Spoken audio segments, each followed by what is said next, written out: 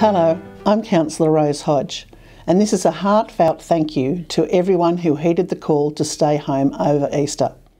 It is very encouraging to see much reduced numbers in public places throughout Surf Coast Shire.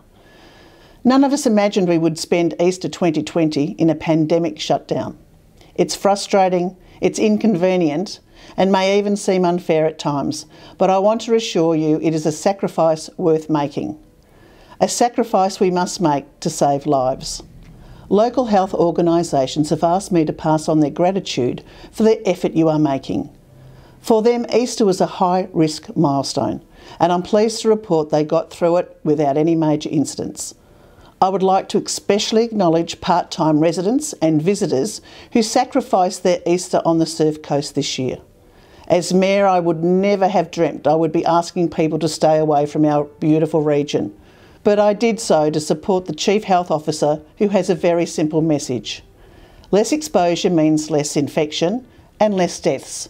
And thanks to your sacrifice, the rate of infection in Victoria and Australia is lessening.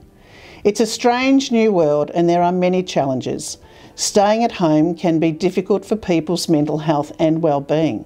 For information and support options, call the Coronavirus Mental Wellbeing Support Service on 1800 512 348 or visit coronavirus.vic.gov.au.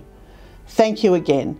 And as we look forward to the next weekend and the week after that, remember we can all help beat this virus.